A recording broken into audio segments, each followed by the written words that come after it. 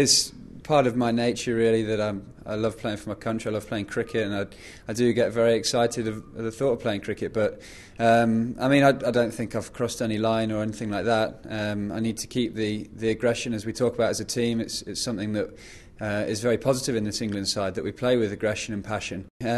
Try and control your feelings, whether they're positive or whether they're negative, and just try and come across as smiley on the camera, really.